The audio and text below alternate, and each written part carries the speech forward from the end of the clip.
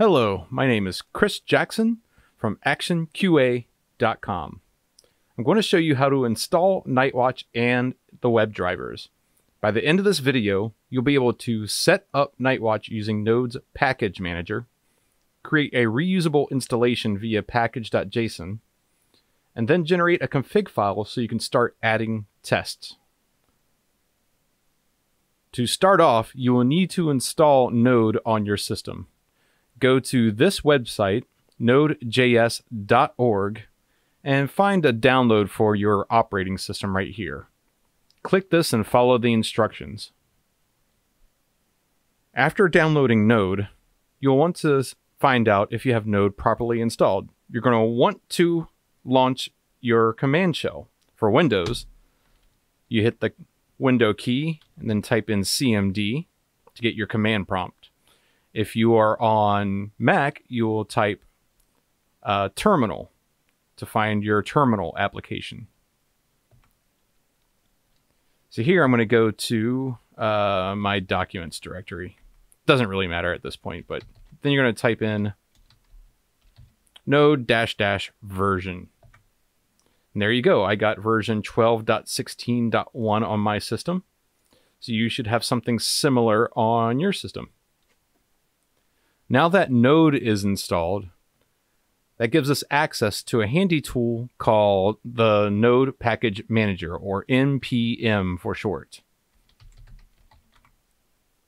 There we go. We got NPM right there. And what NPM does for us is it allows us to download packages such as NightWatch down to our system. So if we wanted to, we could just install NightWatch by going npm install -g NightWatch. I'm not going to hit enter on this because I want you to see that this is going to be using the -g command, and that means global. This will install NightWatch globally on your machine. We do not want to do this though. Instead, we're going to create a package.json file that will manage all of our installs.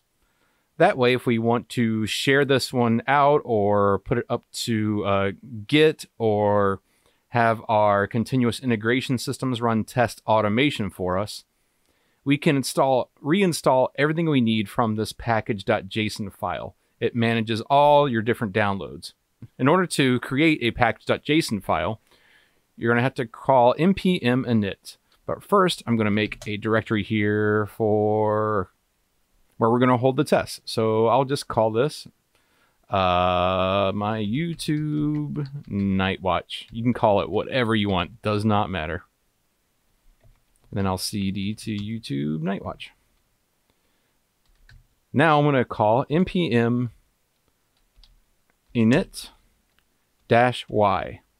And I'm putting -y here. If I didn't put this -y here, it would ask you all of these different types of questions that you really don't need to answer for these purposes. If you're creating a reusable package to be deployed out on that Node Package Manager, you would pay more attention here. But this one's just going to create a bare bones package.json for us.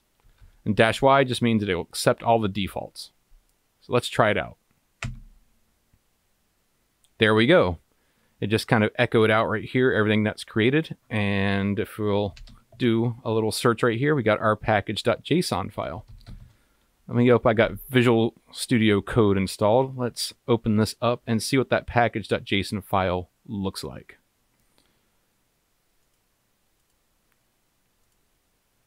There we go. Not much here. Perfect. We have our package.json file created. Now we're going to want to install NightWatch. npm install NightWatch. There's another little command here you'd also want to use, --save -dev. This is a special way of saving different things to your package.json file. I'm not going to go into all the details here, but usually in my company or wherever, I always use save dev. And that makes it kind of an optional dependency. Don't worry about any of this, though. I just always use save dev. You would use something different if you were going to have a buildable package, like you're deploying a web component to your company. But usually your test automation, you're not going to build and deploy into your website for customers to consume. So save dev is fine here. So let's try this out and see what happens. npm install NightWatch save dev.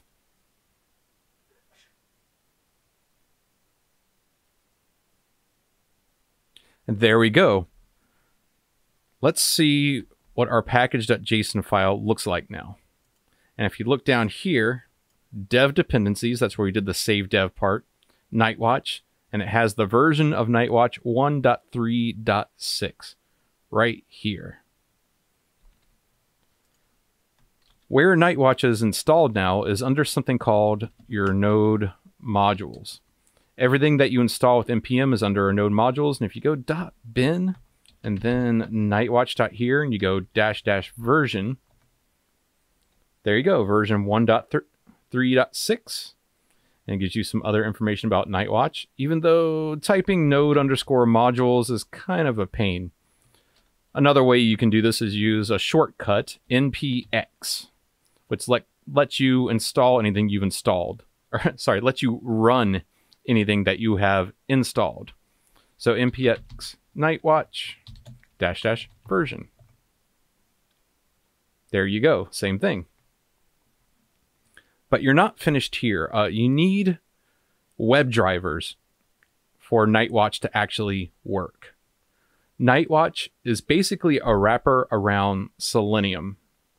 And a lot of the browsers now have their own webdrivers that encompass all the Selenium stuff for you. So we're going to install a Chrome driver, and we're going to install the Gecko driver, which works for Firefox. So just like we did with NightWatch, we're going to go npm install Chrome driver -- save dev.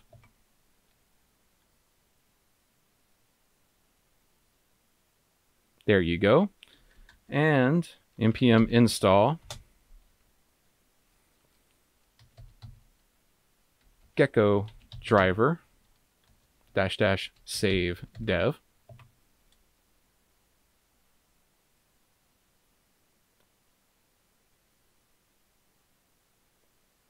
Voila. Go back to our package.json we have right here, and you'll see Chrome driver, Gecko driver, and NightWatch. And these are the basics you need to do basic testing with Chrome driver, Gecko driver, and NightWatch. If you're trying to do stuff with Safari, the Safari WebDriver is already built into Mac, so you don't need to download it separately. It's handled by the Mac operating system, OS X.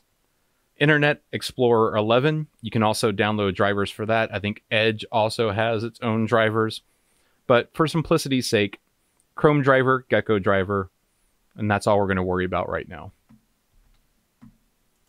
Now that we have NightWatch, we have our package.json. If you ever want to reinstall everything, all you have to do now is npm install right here. If you just do that without doing anything else, it's going to look at that package.json file and install everything. So it's going to look, it's like, cool, everything's there. So something to note here about the package.json is that now anyone with this file, all they have to do is run npm install and they'll get all three of these right here installed. Now the next step to get things started with NightWatch is you will need a NightWatch configuration file. Fortunately, NightWatch now generates that file for you. So you can go npx NightWatch, and if you just do nothing right here, it's going to create a nightwatch.conf.js file for you. So let's go to here and find this nightwatch.conf.js. There's a lot of stuff here, and we'll go over all of that in the next couple of videos. But right now, It'll give you the defaults. And right here we'll see the Gecko driver is the default one, and then we also have Chrome. And it has a whole bunch of other stuff here for like setting up browser stack.